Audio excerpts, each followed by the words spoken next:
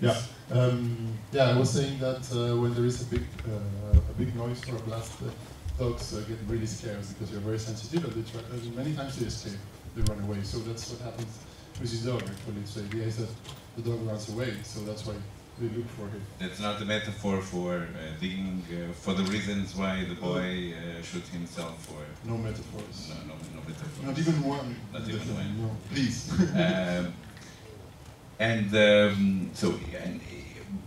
But the comedic tone is made by misunderstandings, things that are not. They are. We've got questions that are not answered. The answers are not given. Was the script? Was it constructed for a long time? Was it very precise? Yeah, usually the way I work is it takes me a long time to write a script, and then usually don't change many things, especially the dialogues. I don't change the dialogues during the shoot, almost never. Sometimes in rehearsals a little bit, but almost nothing. I try to, because for me the reason is like I don't like to repeat words. I like to create some sort of a melody with the dialogue, and also even when I'm writing, I'm already thinking of the speed and the time between one line and the next, and the pause between an answer, a question and an answer. So those are things that I really plan very carefully, and we rehearse a lot with the actors before the shoot. And what about the sounds? Because the sounds play an important, they have an important role in the plot. The sounds of the cellulars, the sounds of the alarm clock. Yeah, of course, I think a lot about those things, but that comes a little bit as a surprise afterwards, because you never know how, those are things that I can't picture so well when I'm writing. It's part of well, I try to be very, I try to plan a lot of things, but at the same time I like to leave a lot of things out of control. Like, for example, the rhythm of the film is something I don't know about when I'm writing, and when I'm shooting it's something that comes out only at the end of the editing, and the sound is the same for me. It's like the idea of how, the musics and the ringtones and all the sounds that there are in the film is something that, of course, I don't know beforehand, and it's part of the surprise for me. It's what I look forward when I make a movie, to see what's going to be different from everything that I carefully planned. And we are always surprised. We never know what is going to happen next. In the script? No, in the film. Yeah. Well, I know because I wrote the script, of course. But so I have to be surprised by other things. But it's kind of it's not. I guess it's not very predictable. The film. It's. I hope. Yeah. No, but the camera. It looks. The camera is there always observing. The reactions, so what people say, the reactions of the others. Yeah, I try not to interfere too much. I try to interfere as little as I can with what's going on in front of the camera, but also I try not to be. I don't like to make like a plan séquence, like long shots, like virtuous, because I think those things would call too much attention to themselves, and I think in the film there is a lot of information. In the dialogues, there is a lot of things being said that I want the audience to understand, and also there are a lot of characters, a lot of locations. So I try to be as simple as possible with everything else.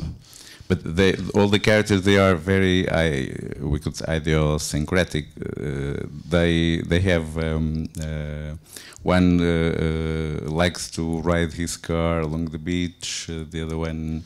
So they all have, the other one is impelled to steal things, they all have something that their is... own personality, I think it's important. But in the end, it's funny.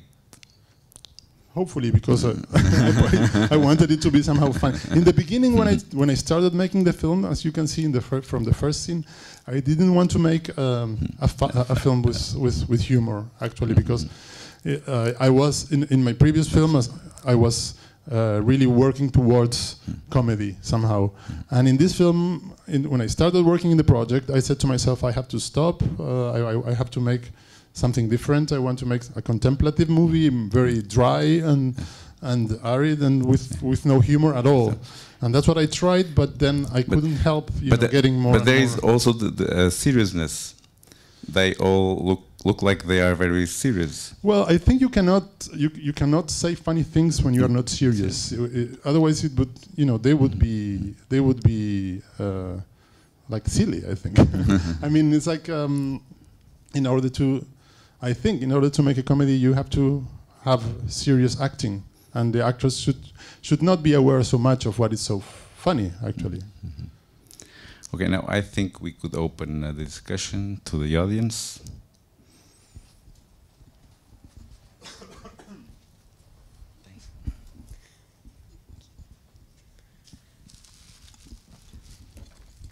Thank you for your film. It's a very powerful depiction of alienation, I found.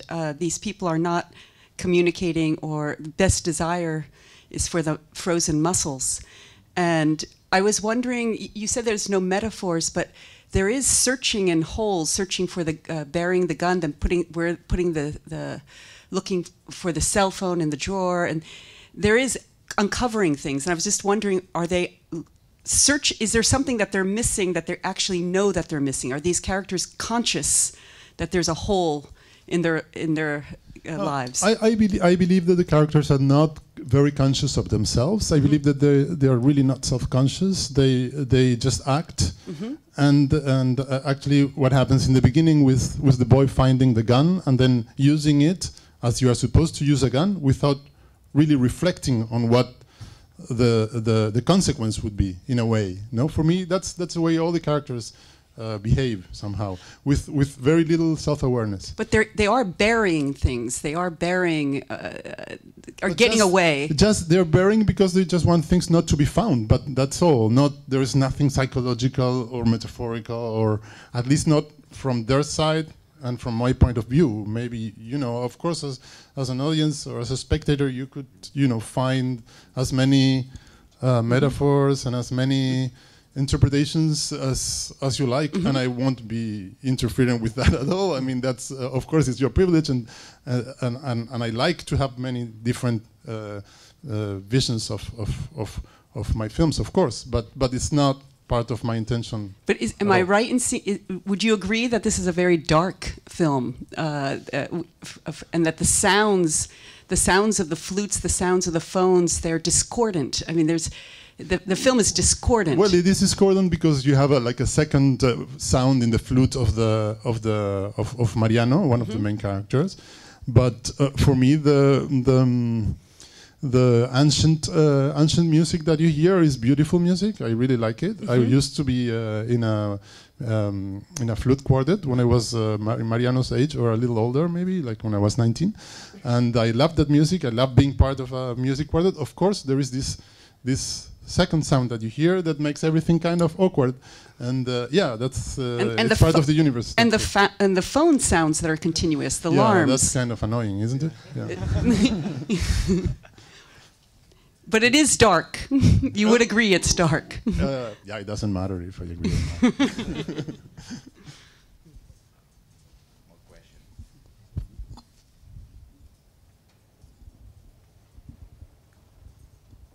Okay, just one question. Can I ask one question?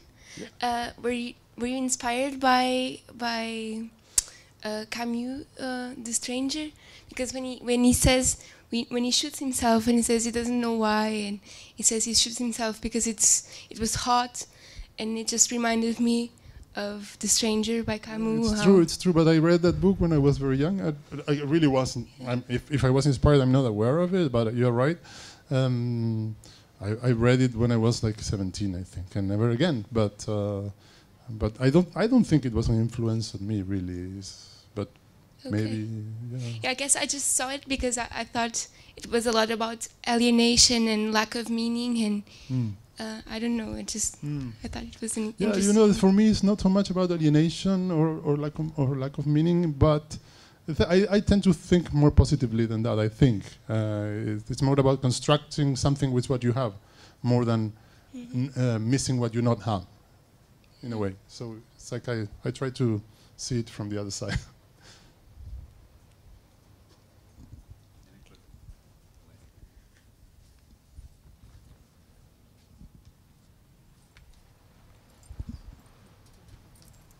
Hello. Similar to the last question, characters do seem very apathetic. I did not necessarily connect this to L'Étranger, but I find it hard to believe that this isn't somewhat deliberate, in that things seem to happen for no reason and an automatic pilot sometimes. The way stories are told and the way scenes follow each other, the way paths intertwine. I find it hard to believe that you'd say that there are not many metaphors to the movie and not a central theme, at least, not a message, but a theme. Yeah, okay, I understand. What can I say? I mean, it's like you just said that you don't believe what I say. It's like No, a comment. no, It's not a question. I answered that before. So if there is a question there, please ask it on. Or yes, my question was, if I'm sorry, did you also wrote the plot, right? Yes, the script. Yeah, my question is then, the film has no central message whatsoever. Is that it? are you talking about message? From your point of view, yes. It's a storytelling. It's not delivering a message. It's a storytelling. It's a story that's been told. So it's not delivering a message. If I had to deliver a message, it would be much simpler. But I understand what you say, and but it's not. I think no film is delivering a message. A film is much more complex than that. Usually, there are many things being said, many things being told. There's a story. There are many stories. There are many characters that you see on screen. Okay. So yeah, the message is what each person perceives. Then yeah. No, thank you. Thank you. That was it.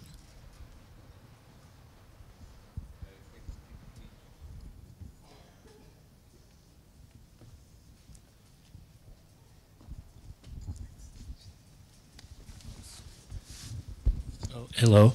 One of the things I like most in a film is you use the silence, for instance, in the park with the characters. Then you use Mariano with his voice. And then you use like the mother with a lot of voice. I do this because of this and that and that. And my main question is, why you use this? You use this before writing the script or during the movie? And if you work a lot with these three kinds of narration, the Mariano voice, the mothers, and the silence, and how you manage these three things. Thank you. Again, the question. I think I didn't. Oh, sorry. Yeah. Probably I didn't explain myself very well. Okay, I thought there are three layers of narrations, or I try to identify them. One is the silence. I think the scenes with the silence are very strong. In the park, in the terrace with these two brothers, at the beach, and so on. There are very large sequences with the silence. There are also sequences with the Mariano voices. Voiceover. You mean the voiceover? The narration? Voiceover, narration. exactly. Yes. And then there are few other scenes when the people or the characters need to explain everything. I did this because of this and that and that. What I'm trying to, my question is, you did this before writing the script, during the film, and how you can manage, why is the reason you use so different ways to tell the story? Okay. I think I'm more clear this time. Yeah, thank you. Sorry. Yeah. No, it's very clear. I like a narration, a voiceover. In the beginning, in the script, the voiceover wasn't Mariano's voiceover, it was his brother's. But when I finished the editing, I tried his brother's voiceover, Ezequiel's voiceover, and I kind of didn't like the way it worked. So I decided to change, and I asked the actor who played Mariano to record the voiceover. I changed, of course, some, a little bit of the. Of course, I had to adapt it, and I liked it better in that way. I liked that the point of view from the voice was Mariano's somehow. And then, of course, there is the dialogues. There's a lot of dialogue in the film, and the silent parts of the film. Those things, of course, the dialogues, I work a lot with that during the writing and during the rehearsals. And the silent is something that I really cannot control so much, because I never know how long the scenes are going to be. And so that's part of the rhythm that comes afterwards, and it's part of the, it comes in the editing. And it's what really gives the film the rhythm that it has at the end, and it's what, as I said before, it's what really surprises me in a way, and what makes me discover the film again once the film is finished in the editing. So those are different levels, as you mentioned correctly. Yes.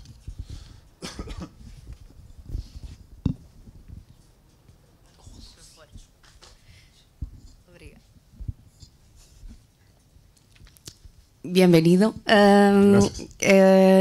Não pode ser em espanhol, preferia. Não sei se toda a gente. Okay.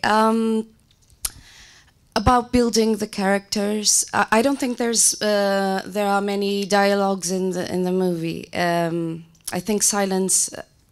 I think silence was, for me, a bigger part in the movie. But there's one thing, you never get to know any of the characters. So the story just goes on. It's like somos lo que hay. It's living life with what we have. Okay. But is it on purpose that you did that? Never to know any character in its... I don't know. I didn't quite get... for example, the crazy woman, the one nobody wanted around. I didn't get to know Lucia very much. I didn't get to know Mariano very much. Is it on purpose? You don't exploit any. I mean, all of them are like the stars of the movie. There's not one central character in the movie. Yeah, the idea was making a movie, with many. Actually, for me, the central character of the movie is the family. The family, which is three people: Susana, Mariano, and Ezequiel, and the stories are all around these three people. So yeah, that's basically what it is. But was it on purpose not to exploit not to have much? In my previous films, I used to have one central character and a lot of characters that were like surrounding one character, and the story was the story of that central character. In this film, I think since I have three central characters, there are many more stories, many digressions, and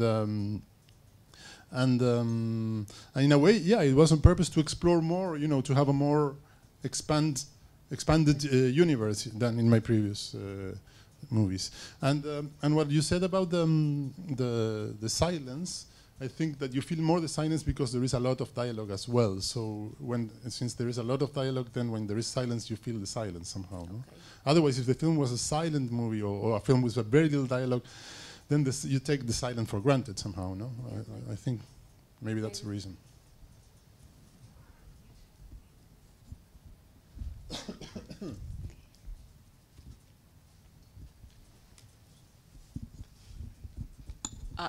I just wanted to comment on the eating and sleeping, because a lot of the story is structured as eating and sleeping. Yeah. And we do that a lot, don't we? We do. And it's almost like the human beings are denuded to their most basic choices without any external. You see, just nakedly, they're looking for a place to sleep and they want to eat. But the food is all fast food. Yeah, and I can't help thinking that is a comment also on this alienated world, because they don't have connection to naturally made food. Well, maybe, but you know, if there is such a comment, maybe it's really, you know, in the very, very back of my mind. If there is such a comment, so maybe there is. I maybe, you know, the supermarket at the beach doesn't even have natural beach food. It's all from all over the world. Well, they went to buy mussels and they only find frozen mussels. Right. Yeah, of course. Yeah, but I don't mean that as a comment, but I find it kind of I don't know. Like I like the idea of just finding. It's not that I like eating frozen mussels, especially here in Portugal, but I like the idea of just going to the beach and only finding frozen mussels. I think it's you know I went to holidays in Brazil in an island where there were no cars or anything, and when you went to eat fish, they would open the freezer and they just, you know, get the fish from the freezer and they would cook it. So, and that was in a completely isolated place, like where no cars, no electricity. Well, electricity, yes, because no, they have a generator, I think, I don't know, but I think that's the way it is in most places. Not in Portugal, maybe because this is a very, very special place where things are more, equality is more valued. But in most of the world, you just are like there with junk food everywhere. Yeah, I've never been to Argentina, and this gave me a vision of Argentina that was very particular. But don't don't believe it. Yeah, films are films. It's like, you know. And, I'm just one person making one film. No, but it's very interesting. That's why it's a détourné. Of course, you will see some things that are like that in Argentina, but just some things will coincide and others won't. So it's a very strong slant. I mean, of course, it's exaggerated on purpose. I could see, you know, it's not a portrait. Yeah, and also, why does she keep getting rejected from all the hotels? It's just because the hotels are full, or is she being rejected? No, they are full. They are full. They are full. Yeah. I was just curious because she was being rejected before, you know. No. She was being rejected for personal reasons before, but then in the hotels, it's just business. It's like it's business reasons. They are full. And is the dog the dog? Huh? Is the dog the dog? That's a good question. No, I mean we use the same dog, but that doesn't mean that it's the same dog. No, it's a question for them. I mean, is it the same dog? I mean, we shot with the same dog, but.